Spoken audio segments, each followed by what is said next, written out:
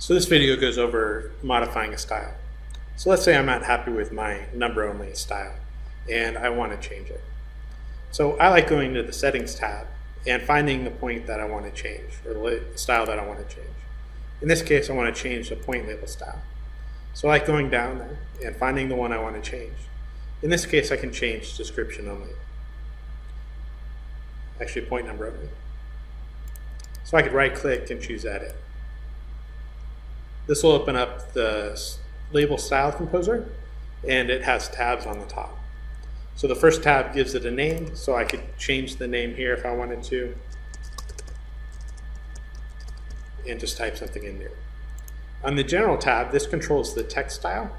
So I'm using an arttext-0. It's not showing up because I don't have it set correctly in my support files, but if it was, it would show something different than Arial. Here's my visibility. So for some reason you can set it to false, not have it show up. Here you have the object reference. So you can do object, view, or world coordinate system. And this just controls how it's going to be viewed in a particular orientation. So object is always relative to the object. View is relative to the rotated viewport. And then if you always want it to be world, you can set it there. For points, it's usually object. I have no idea what forced insertion is.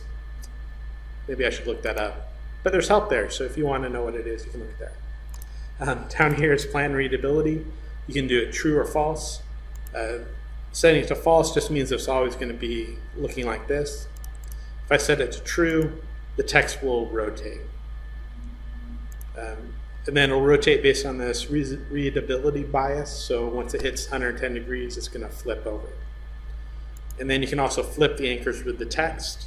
So each component of the label, in this case I just have one, has an anchor with it, and it'll flip it so top center becomes bottom center. On the layout tab, I have a list of the components. So in this case I just have one called point number. I could always add in additional components, either text, lines, or blocks, and I'm just going to add text. Here you can give it a fancy name, so I'm going to call this description, and then I can set the divisibility to true or false. I want it to be anchored to the point number, so this is telling it where to be. If it was feature, it's going to be labeled to the point. In this case, it's going to be labeled to the 2. And this anchor point is the anchor point on 2, and it's pretty much just like mtext, where you can change it.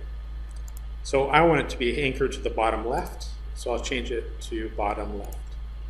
And so now I can see it's kind of anchored there. But it's also affected by the attachment point. So right now it's middle center, and really I want it to be top left to look correct. And that, once again, that attachment is the same thing as the references for mtext. If I want to change the contents, I can come in to the contents row, click on the ellipse, and then come in and change it. So I can use the drop down and choose a value. So I said description, so I'll do full description. Here I can change the properties of the values. So in this case I can do uppercase, preserve case, and the like. The most important thing to do is make sure you hit the arrow button to update it. And so now I can see full description is there. Once I hit OK, I can then see I have my point number and the random. As I use labels, I notice that oftentimes I need to drag them. Sometimes I want the text to be stacked, in which case I'd use the stacked text option. So that's simply going to take the number 2 and then the description and put it in a stacked text. In this case, it's going to look the same. In the case of this line label, if I had stacked, it's going to take the azimuths and the distance and stack it. But sometimes I just want it to look like the label when I started, and I would do as composed. Up here I can change the style, so I can have it closed filled, the head or the leader, or the arrow height size also affects the leader size, and then I can set the visibility to true or false. So I don't have to see the leader, I can always turn it off. And once I'm done, I can hit OK. And now the style will be updated and include the description as well. Here I can see that as composed doesn't quite work for the left side, because it's going to, the attachment point was on that left side. If I change it to to stack text, it'll then look correct for this instance. But for this line label, it probably wouldn't look correct. And so that's how you can modify styles in Civil 3D.